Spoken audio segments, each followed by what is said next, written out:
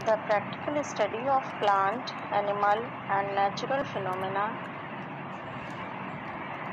A study of bird, flower, and weather on superficial basis by examining colors, shapes of natural objects like flower, observing the effect of light and dark at different moments, or noticing the way of landscape can change over time.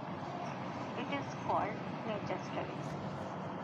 Horizon line and eye level refers to a physical or visual boundary where sea separates from land or water.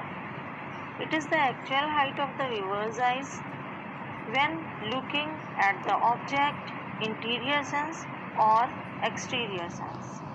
However, the term horizon line generally refers to the drawing that are outdoor, while eye level generally refers to the drawing that are indoors.